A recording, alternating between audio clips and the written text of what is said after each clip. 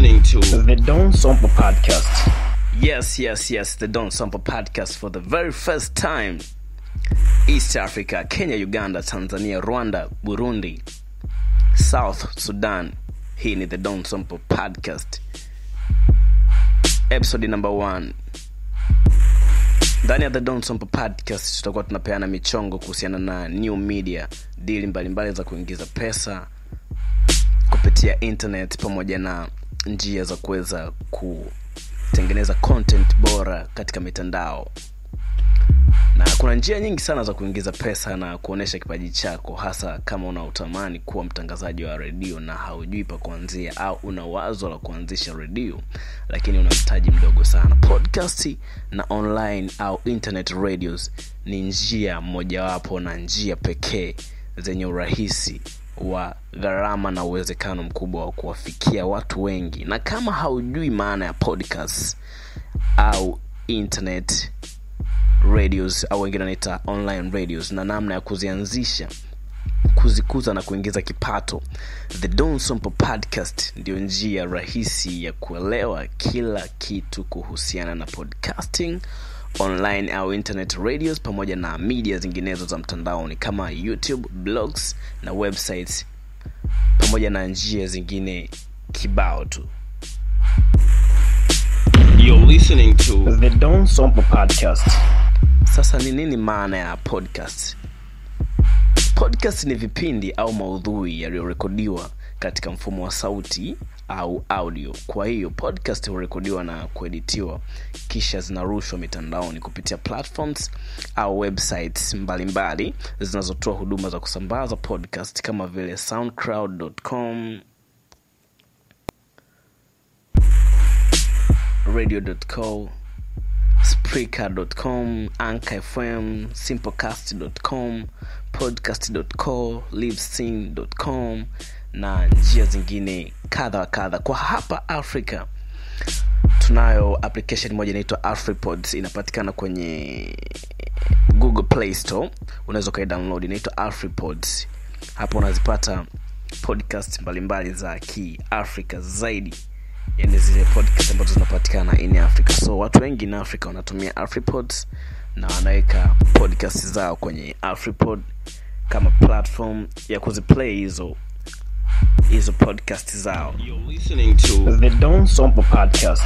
Internet radio, hizi ni huduma ya kurusha matangazo yaliyo katika mfumo wa sauti, yani audio kama radio, na haya matangazo yanakuwa yanarushwa moja kwa moja na kinachokuwa kinakatwa kwa yule ambaye anatoa service mara nyingi huwa inakuwa ni zile MBs. So utofauti mkubwa wa podcast na online au internet radios ni kwamba podcast hurekodiwa kwanza kabla ya kurushwa mtandaoni, lakini internet au online radios huwa zinarushwa live moja kwa moja, yani zinakuwa streamed kupitia internet. Mara nyingi podcast na online au internet radios huwa zinarushwa kwenye platforms zinazofanana kulingana na target ya huduma anayotaka mmiliki au mwanzilishi wa hiyo internet radio. Zipo huduma za kulipia ili kuruka kwa masaa mengi zaidi na huduma za bure za kuruka muda mfupi pia. Huduma zingine huwa zinakuwa bure kabisa bila kujali urefu wa muda wa matangazo. Faida unazopata ukianzisha podcast na internet au online radios, moja hapo ni kipato.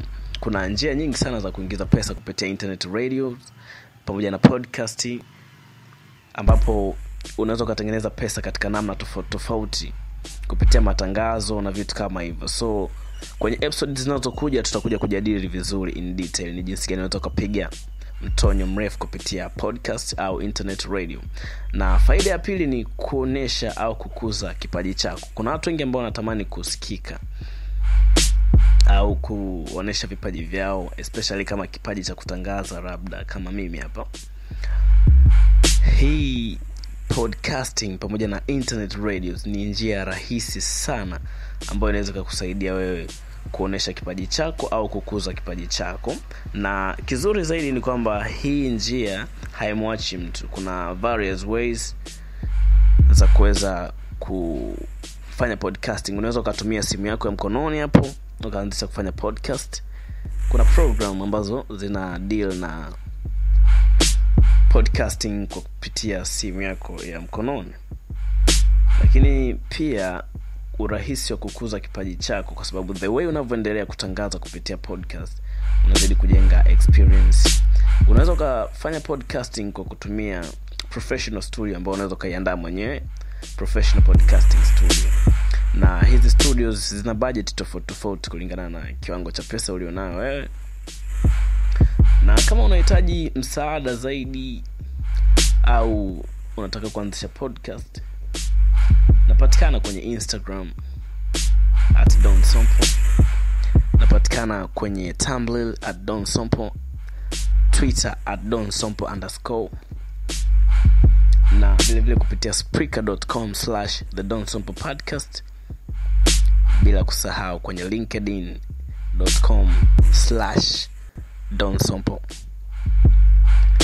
Faida nyingine ya podcasting ni kutangaza na kukuza brand ya biashara yako. Kama una brand au unafanya biashara fulani, unaweza kutangaza brand ya biashara au kampuni yako kupitia podcast. Kwa hiyo ni faida kubwa kwa kweli, na ni faida nyeti. Kama una biashara yako, the easy way ni kutumia podcast, kwa sababu podcast ni njia ya kuwafikia watu wengi sana. Japo kwa hapa Tanzania bado watu hawajateki issue serious. Ukienda Kenya kuna podcast ambazo zinafanyika kule na watu wanasikiliza sana.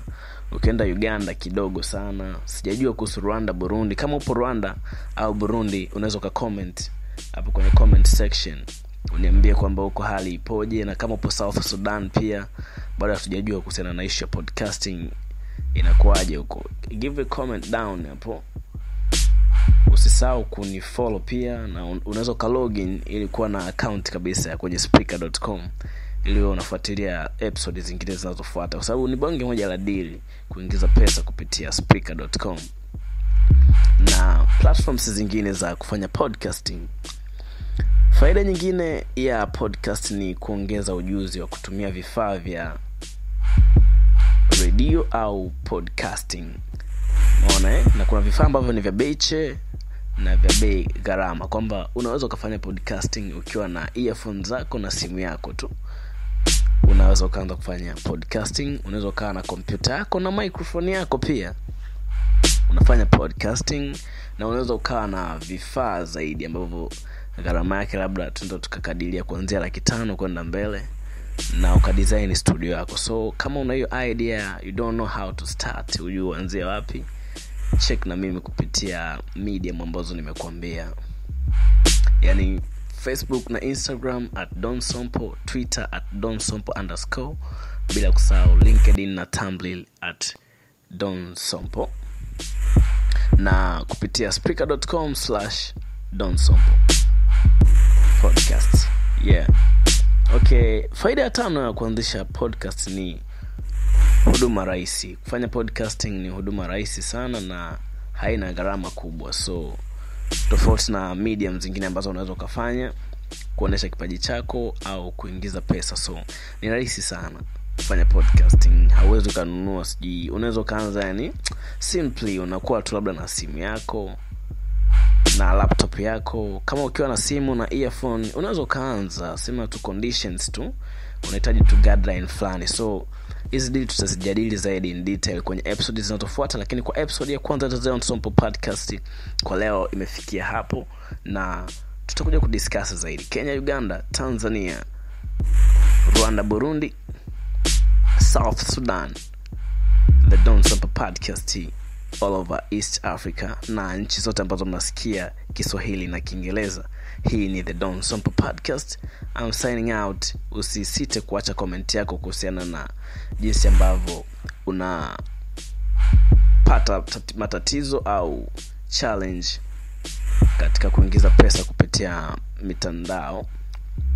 Kuna mwingine ana YouTube channel, anaweza kashare na sisi vitu hivyo, kwa sababu sisi hapa tunajadili vitu zaidi ambavyo vina base na new media.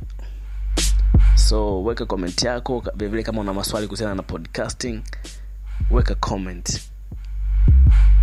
see you next time guys. Next week pia kwenye The Don Sompo Podcast episode number 2 tutakuwa pamoja. You're listening to The Don Sompo Podcast.